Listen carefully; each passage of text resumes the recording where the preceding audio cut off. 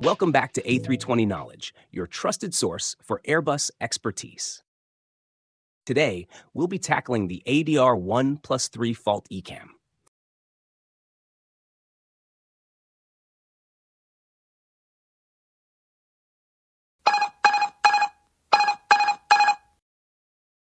The first flight crew member that notices cancels the master warning. The pilot flying should follow the Airbus golden rules of fly, navigate, and communicate. In this instance, the autopilot and autothrust have both disconnected, so the pilot flying will be manually flying the aircraft. With this fault, the autopilot and autothrust are disconnected and normal law is lost. The aircraft is now in alternate law. CM1's PFD loses its speed and altitude indications. The ISIS indications are also lost. CM2 now assumes the role of PF, if they weren't already before. With the autothrust lost, the thrust-locked FMA appears. An engine thrust-locked ECAM message flashes every 5 seconds. A thrust levers move ECAM message is also displayed. In this case, a single chime is heard every 5 seconds, along with a flashing master caution light until the thrust levers are moved. Once the flight path is safely under control by the pilot flying, the pilot monitoring can request clear autoflight, clear autoflight. The pilot monitoring announces NAV ADR 1+3 fault and confirms the failure by inspecting overhead panel and/or the SD pages. In this case, 2 fault lights should be present on the ADR 1 and 3 push buttons. Notice that on the cruise page, the TAT, SAT, and ISA indications are replaced by amber crosses. The crew consider if any OEBs are relevant. If not, then the pilot flying announces ECAM actions. The first action is to set the ATC transponder to System 2. This makes sense as CM2 is now flying the aircraft because their instruments are the only reliable ones. This line is not monitored by the aircraft. This means that the blue line will not clear even if the correct action is taken. Next, we must switch off the faulty ADRs. ADRs ADR1 off.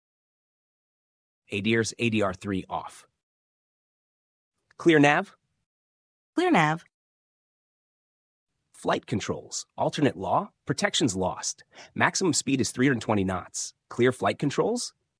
Clear flight control. Auto flight, auto thrust off. Clear auto flight. Clear autoflight. Status. Stop ECAM.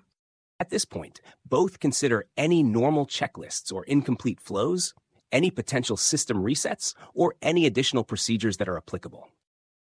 Maximum speed is 320 knots. Approach procedure. For landing, use flap 3. GPWS landing flap 3 push button on. Due to the fact that the predictive functions of the GPWS are inhibited for aircraft equipped with T3 CAS, the GPWS terrain fault light illuminates in the case of an ADR 1+3 fault. If this occurs, the flight crew should switch off the GPWS terrain push button. Landing gear, gravity extension. Approach speed is VREF plus 10 knots. The landing distance procedure. Apply. Alternate law. Protections are lost. When the landing gear is down, the aircraft goes into direct law. Both PFDs are on the same FAC. The inoperative systems are the flight control protections, ADR 1+3, autopilots 1 and 2, the auto thrust, CAT 2, the rudder travel limiter, and the GPWS. Remove status. Remove status. ECAM actions complete.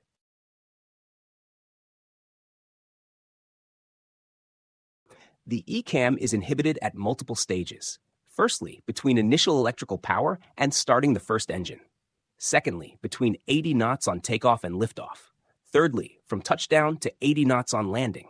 And lastly, for 5 minutes after the second engine is shut down. In the case of a simultaneous failure of the ADR and IR, apply the ADR fault procedure before the IR fault procedure. Flight control normal law is lost. Pitch alternate law preserves the neutral static stability. All protections, except maneuver protections, are lost. The speed is limited to 320 knots due to the loss of the high-speed protection. For ADR 1+3 fault, the operating speed is now driven by FAC2 on both PFDs. Let's have a quick look at the gravity gear extension procedure. For this failure, the landing gear safety valve is now controlled closed. This means the landing gear retraction is inoperative and the gear extension must be performed by gravity. The flight crew should seek landing clearance before extending the landing gear via gravity. The fuel penalty factor is approximately 180%, which means that the aircraft will be burning 2.8 times the normal fuel burn. Let's apply the QRH procedure.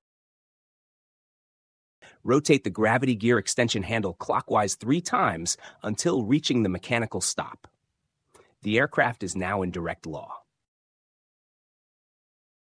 Place the landing gear lever in the down position. Check the gear down indications on the wheel SD page. At this point, the same drill can be run to clear these ECAM messages, and the status page can be reviewed.